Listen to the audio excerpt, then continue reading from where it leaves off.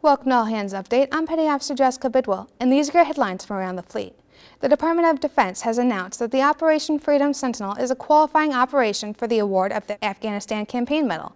The Operation Enduring Freedom campaign concluded December 31, 2014, and the transition to Freedom Sentinel began January 1, 2015. Contact your chain of command for additional guidance and visit defense.gov for more information about qualifying operations and dates. Naval Diving and Salvage Training Center, or NDSTC, kicked off the Year of the Military Diver February 18th. NDSTC will recognize 35 years of training and the 100th anniversary of the Mark V dive helmet, or copper collar, to commemorate the Year of the Military Diver. To view the full story, visit Navy.mil.